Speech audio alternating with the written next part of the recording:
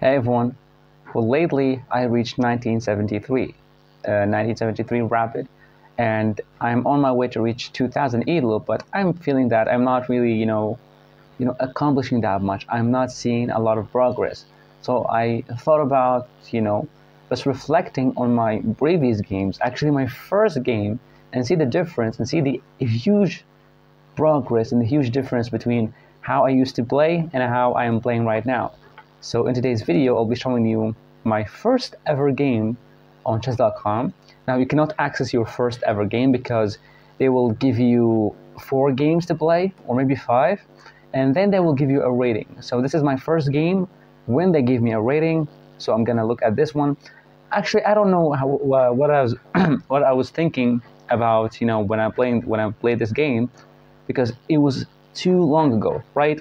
But I will definitely tell you and explain everything that I played in the last game that I played. So there will be 2 games. This is the last game that I played, I guess in 1993, and I'm rated 1973, and this is my first game that I played, and they gave me a rating of 940 against 715, and the game started with e4.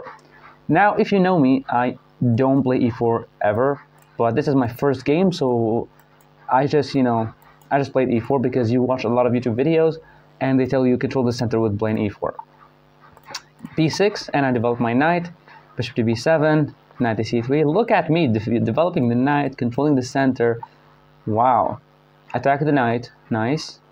Trade, d4.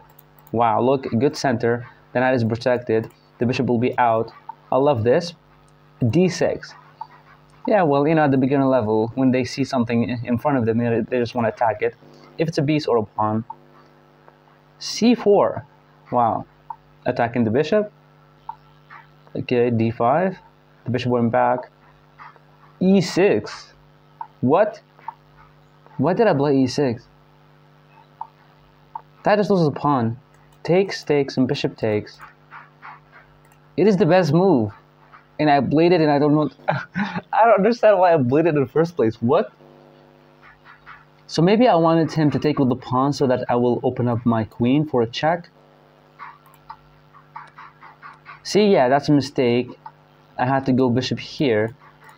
Oh, because after I play a check with the queen, he blocks. I sacrifice the queen and a checkmate. After I move the knight, but I just took here. And I played knight to g5, attacking the bishop and also threatening this check, but he can just block. And now bishop to f5. That's a blunder because of queen to d5, right? And I found the best move, queen to d5. Nice. The bishop went to c2, take his rook, take here, and now my knight is pinned. How did I defend this? Oh, I take his knight, and bishop to e3. I don't even defend. Wow. I mean, maybe I could have defended like this, or maybe I could have taken this pawn. Because he cannot take the knight, the queen is pinned. And after he takes my queen, I take back with the knight. Yeah, but I played bishop to e3, so yeah, there's a slight mistake here.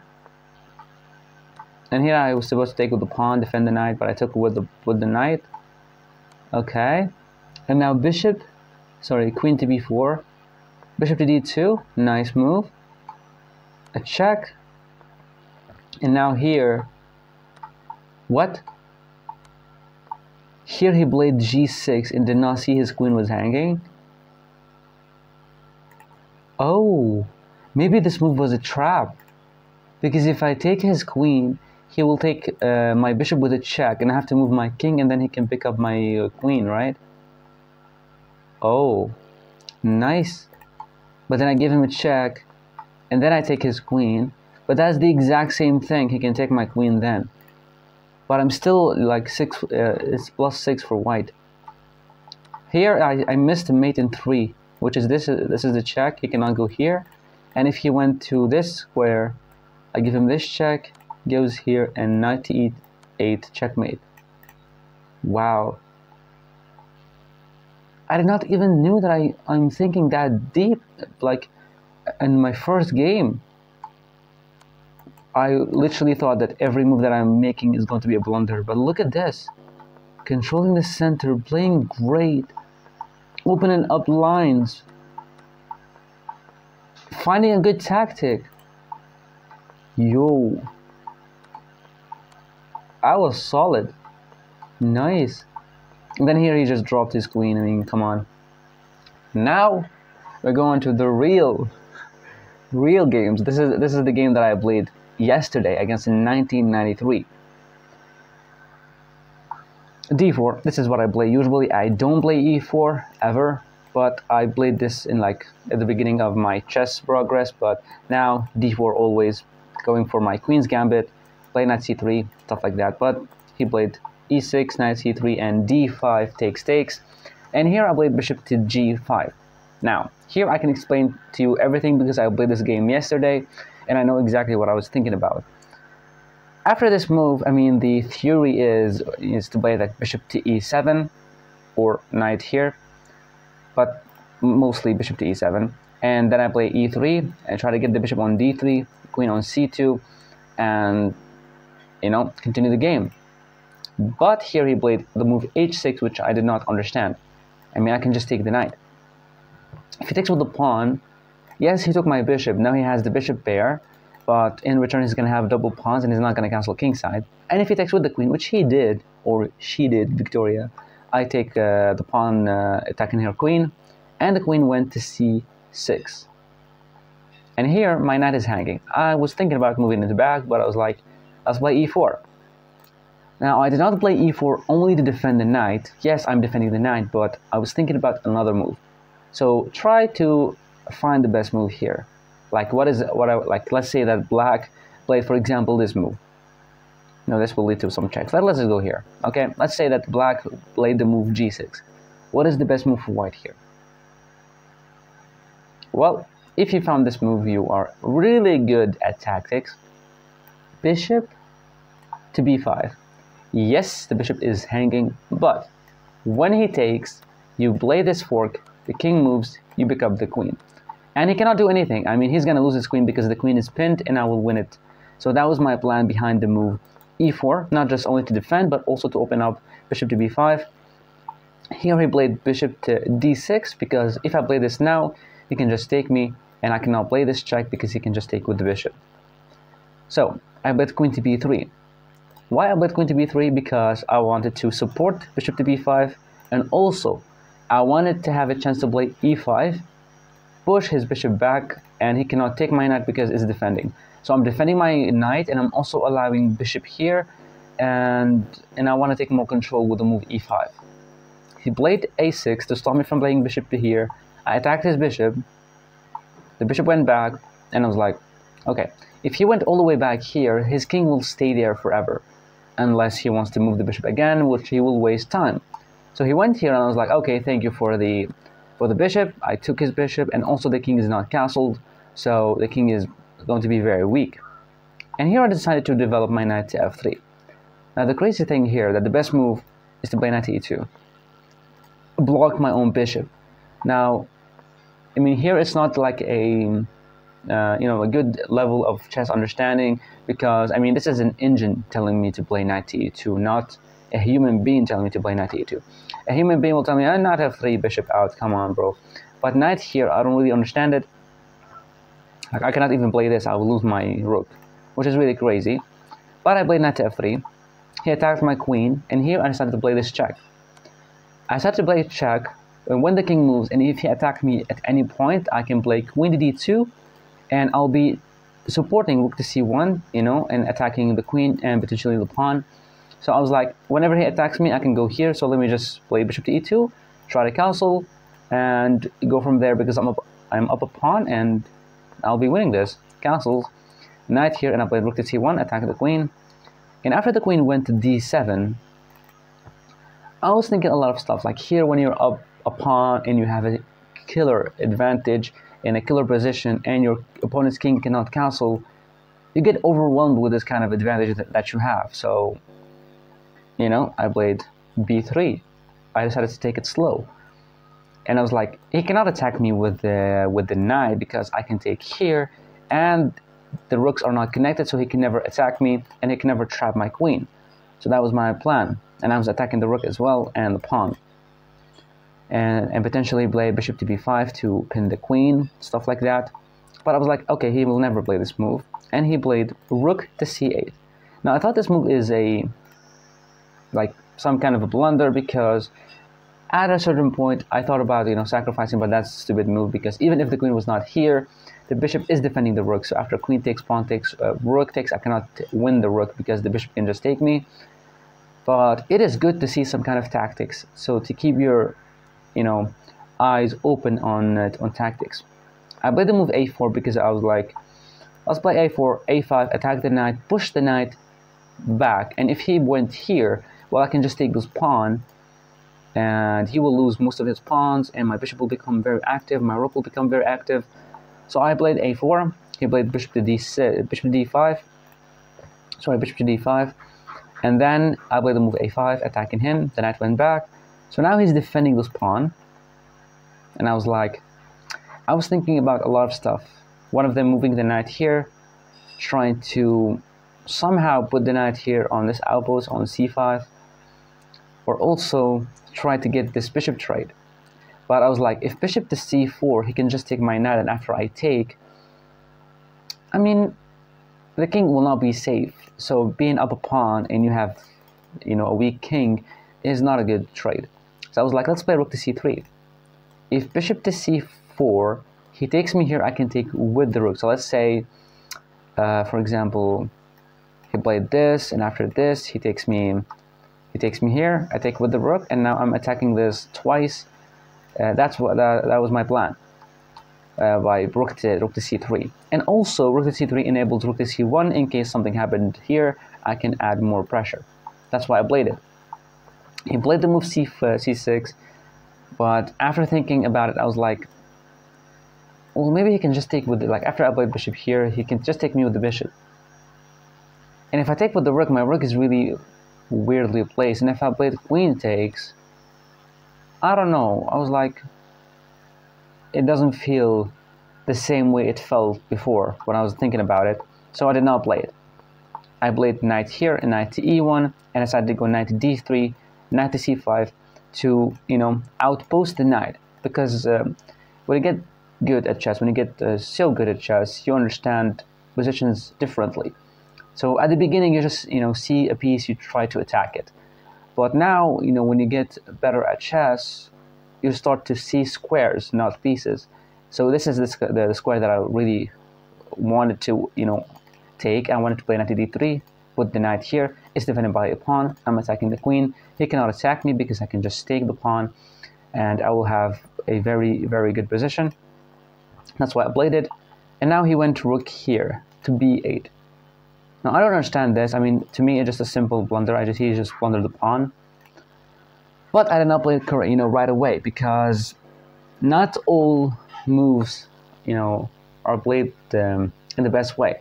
Like, I was thinking about bishop takes like right away in just like 2 seconds, but I did not play it right away. Why? Because when you get better at chess, you don't always think about this happening, because this guy is good at chess, so he's definitely not doing this stupid move, right? Right. So I was like, okay, what if I take, and he plays some kind of a move like this, trying to deflect my queen away. And then if I take with the queen, there might be another attack, there might be stuff like that. And if I take, I'm gonna lose something. So you have to think about all the other options, okay? So you have to think about this. Even though it seems like a stupid move right now, you can take it 3 times. But if I take with the queen, I just lose this, and the rook will become active. So there is a lot of ways for you to lose your advantage if you're not careful and if you're not focusing at all of the moves.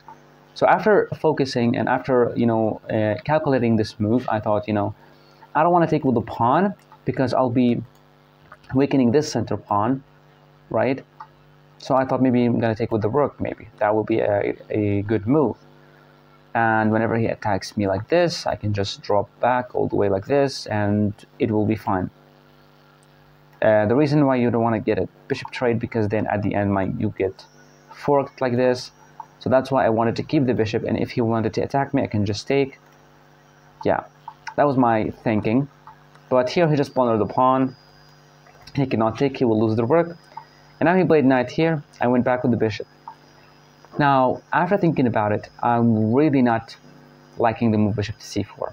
I wanted to go bishop to e2, right? And after he makes any other move, I played bishop to f3, forcing a bishop trade, and I will have a beautiful position, right? But I was like, I'm up 2 points of material. No need to reroute the bishop like this. I can just put it here and let's just trade. And it is the best move, but after he made this move, and I was like, I'm about to take, but I was like, oh, whoa, whoa. He can take with the knight, and I'll get forked. My queen and rook will be forked, and that's not a good thing. So I was like, okay, let's move the rook, attack a pawn in the process so that he needs to defend it, and then we take the bishop. He played the move g6 for some reason that I don't remember. I did not take. Why? I have no idea. He could have taken with the knight. Yes, he has some tempo, but I can just move my queen. Everything's defended. The knight will be active. The knight will be here on c5. The knight will be here, and the rook will be on c1 or b1. I have a great position. But I don't know why I did not play it right away. I played knight to d3. And it is a good move, actually. And trying to go knight to c5. My plan is to go here to attack the queen, add some trouble there, try to push the pawn, stuff like that. And he attacked my rook. And now I went here, rook to e3, just to, move away out of the attack. I also had rook to h3, but I don't know why I did not play it. I was like, maybe I'm gonna get trapped somehow. I'm gonna allow his rooks in, his pawns in. So I played here, and now he pushed h3. And here I was really scared because I was like, holy shit, am I gonna get checkmated here? What's happening? And here, after I played knight to c4, knight to c5, attacking the queen, he moved queen to g4, threatening checkmate in 1. The pawn is supporting the checkmate, and the bishop is supporting the checkmate. But I was like, here, the best move is to play g3. My understanding of chess will never allow me to play this, because what the hell? I'm suffocating my own king. Why would I play that? That's crazy, but actually this is the best move. Why? Because his queen cannot go here to force the checkmate. As long as the queen cannot go here, I'll be fine. That was the best move, and I needed to move the queen then and then take here and have a good position. Sorry. But then, in his position, I blundered. Yes, we 1900s, we blunder. Everybody blunders. Now my thought process about this move, like bishop takes, I was like, he takes me. I understand. I attack his queen. He moves his queen. Sorry, he moves his queen not here or here. There's the freaking knight. Okay, he moves the queen there. I move my queen. He takes my queen. I take his queen. Simple, right? Well, that's not a simple move. But then he takes, and I was like, oh, you freaking idiot. He can just take the rook. And I was like, oh my God. How did I even thought about this stupid move? What? Why I was thinking about this? And I just lost my rook. I took his queen. He took my queen. And now he's up 3 points of material. After I've been up material and I've been winning this, and I have a really good position, I messed it up because I thought there was too much pressure on me. So I needed to alleviate the pressure by just taking the bishop, even though the bishop was not a problem. I could have just pushed the damn pawn. If he takes me here, I can just take with the pawn if I wanted to. There is no fork, and I can also take with the queen. It still works. I don't know why I did not play the move g3. I take here, I lose my rook, and now I'm in the losing position. I did not resign. I don't know why, but I pushed this pawn. I was like, if you want to push it, give it to me. Thank you. So I will be down 2 points. So that will be, maybe I can do something about it. Maybe. And if he takes, I take with the knight. And now he took me here, and I decided to take. And now he played knight to d5. Now I have to be careful because knight to d5 is threatening this fork, and I will lose my rook. So I played rook to e1, and I was like, any kind of discovery with the knight, discover check, maybe it will be helpful. Maybe he blunders his rook in some kind of a fork, something like that. I don't know. He moved the king. I played a check. The king moved back, and I was like, okay, let's play rook e6. I'm the one down material, and I'm the one attacking. So whenever you are down material, attack. You have nothing to lose. If you want to play it passively, I mean, he's just gonna get his king out, he's gonna get his rooks active, and you will be losing this game. So try to be attacking, as much as possible, so that you will force your opponent to just defend, and maybe you will get him. Played rook to e3, rook to e6, attacking this pawn, and he defended. I don't know why he's defending the pawn, but I mean, it's kind of scary to lose this pawn and you have two fast pawns that are not stopped by pawns. These two might be a nightmare for him. So he's like, okay, let's just defend the pawn. And here, I had a plan. Now I'm gonna first tell you the plan, which was like a6. Now here he has two options, actually three. Either taking the pawn, right? Either pushing, or not caring and just making another move, right? Right. Here, I was like, okay, if he takes, I want to play this check. He cannot move his king because I can play a check, and after he moves again, I can take his knight, and now it is equal in material. It is equal in material. This pawn is defended by the knight. He will not get into my pawns. So I was like, okay, that will be a really good position. I was like, very nice. And if he pushed, the same thing. Check. He moves somewhere, I give him some kind of check, or maybe a check with the knight to run away then, maybe, yeah, or check here, and then try to push, and if he takes me, I can make a queen. I had a lot of ideas. But he decided to take my pawn, and actually the best move here is just to move the king. Crazy. Because if I play this, he can maybe just go here, and then I'll be cooked, and if I take here, as long as the rook is still there, I have nothing. And even if I play this fork and I win actually the rook, it's still better for him, which is crazy. So he took, I played this check, and now he blocked with the knight, because he might be losing the knight if he went here, right? He blocked with the knight, and here I was like, wait, I thought that I was winning, because I had knight here, knight to e6. He cannot go here to defend, because I can just take him.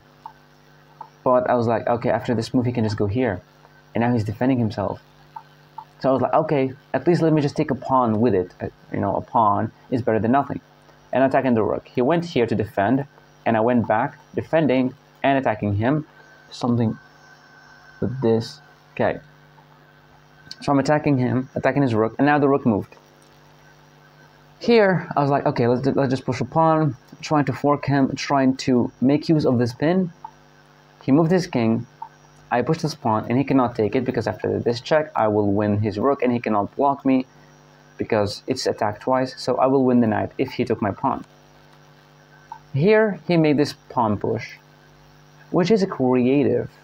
Why? Because after I play the move d6, and for example, he plays this check, I cannot go king to h3, because I'm losing, because he can play this check.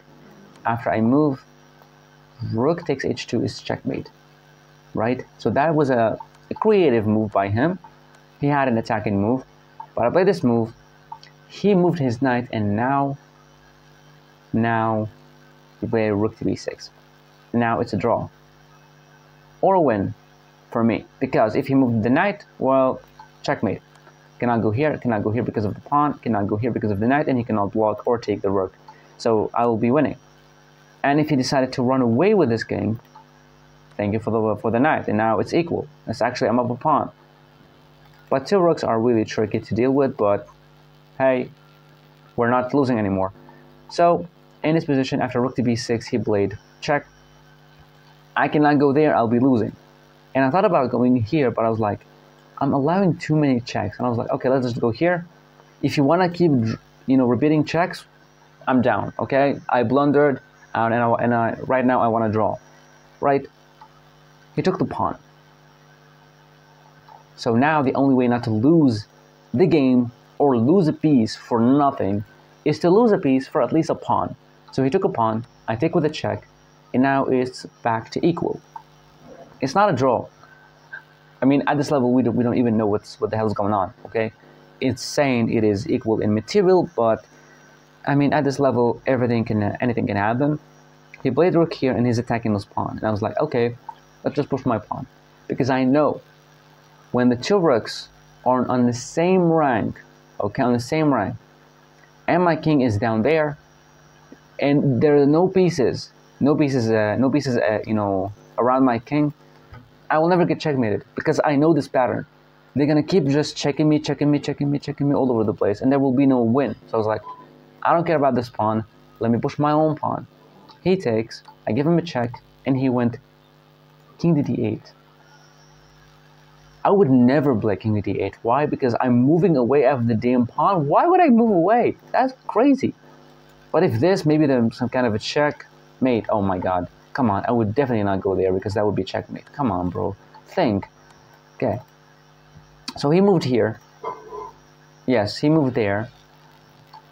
And now play this check. Now, I was thinking about pushing the pawn, but he can go here.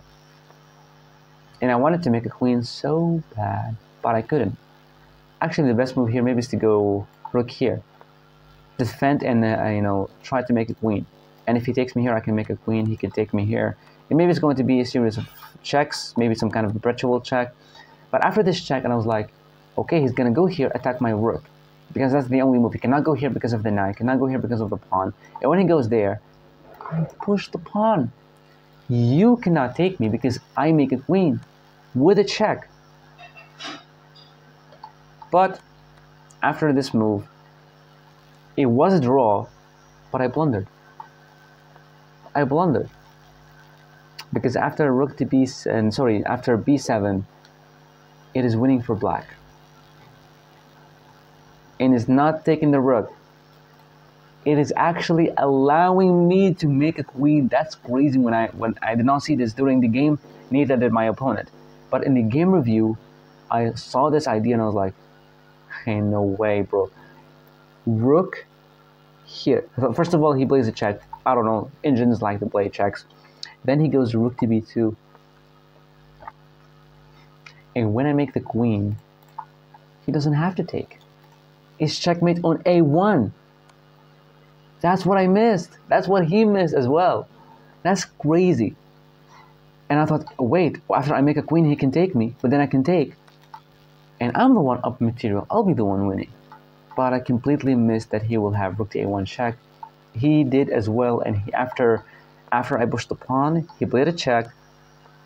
But instead of going on b2, he went to c2. Now it's a draw. Now it's actually, I mean, the computer is saying it's a win for white, even though it's completely crazy. Yeah, the best move is rook to b2, and here I sacrifice the rook. Why? Because I wanted him to take me so that I can make a queen with a check. Well, after this, my idea was if he went back, I'm gonna keep checking the dude, keep checking him. I don't care. I'm gonna keep checking him, farming, you know, brilliant moves. Because I wanted him to be on the on the 8th rank, so that I can make a queen with a check and keep checking him until I get the draw. And if I allowed him for some reason, after I go here, if I allowed him for some reason to if I just made a queen, like let's say he moved and I make a queen, I'm losing after this move. I'm not losing, actually there's rook here, which is crazy. Wow. So even if he moved the king, I can make a queen. What if he moved there? It is the exact same thing. I can make a queen, and there's no checkmate because I can block with the rook. Wow. That's why he was forced to take it. And I was like, wow. Why did he took? Oh, he was forced to take it. And I make this queen, and I keep checking him. Keep checking him. Now, here, my understanding of this position, I was like, yes, I'm of material, but how the hell am I gonna win this? The rooks are connected. Okay, the rooks are connected. There's no way to win this game. Because in order to win this, I have to take one of the rooks. And I was thinking about knight to b3. Now, knight to b3 is creative. He doesn't have this check, nor this check. The knight is beautiful, but he has this check. After I move, of course he doesn't have this check because I can just take. Then after he takes, I take. I still have a piece, and this is defended, so maybe there is a way to win this. The engine saying there is a way to win this, but we might mess this one up. But I was like, my knight will be very far away. I mean, come on. This is his king, and my knight is going to be there. I want my knight to be closer. So I was thinking about knight to d3. He doesn't have this check, right? Because the knight is protecting. He does have this check, but I can block. I can block. And when he attacks me here, I didn't know what to do. I was like, hold on. Hold on. He can just take my knight. And after I take, he takes, and I take, and he plays this, and I have to go here. And it might end up in a draw. And I was like, come on, bro. There's no way. And I'm going to tell you exactly what's going to happen then, but what I played, actually I'm going to show it to you now. Here is to play knight to d3. He plays this check, I block, and after knight to c1, sorry, rook to c1, the best move here for white is to play king g2. That's what I missed during the game, because I was like, wait, he's just going to get my knight and he's going to get my queen, and maybe his king is super close to the pawn, so it will end up in a draw, or maybe a loss for me. So I was like, no, I don't want that. But the best move after rook to c1 is king to g2. Giving away the knight to give this check, he's forced to go here, and queen to h3 is checkmate. That's what I missed. That's why I did not play knight to d3. I wanted to play this move so bad, but I don't know.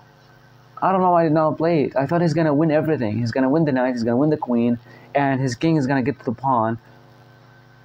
Completely messed this one up. So I played the queen to h7. Because it's a blunder, not because I blundered my knight or my queen. It's a blunder because I blundered my advantage. I had a +1 or +2 advantage, and I'm winning this. Only if I played knight to d3. But the thing that I missed, at the end, I can just play king here and give this check and checkmate him. After he moved his king, I moved my knight. Now I moved my knight here. Now there's no point. Now there's no point because the king's not stuck, and after any check, he can just take my pawn. I needed the pawn. I needed the king to get closer. I needed to be active, not to make this check. And yeah, now my queen is really far away. He takes my pawn. And here I was like, am I losing this game? Am I really losing this game? I thought, okay, thank God I have this knight here so that I can always block. I moved the queen here. And now, because if I didn't move the queen here, let's say I move the queen here, there will be this check, right? And I cannot move. I have to block, and there will be this check. And I have to move, and king violation, I just lost the game. That's why it's very important to play queen here so that I can support this. So after this check, and I block, there will be no check here on f2 because I can just take him. It's very important in the endgame to be very careful about the squares that you choose.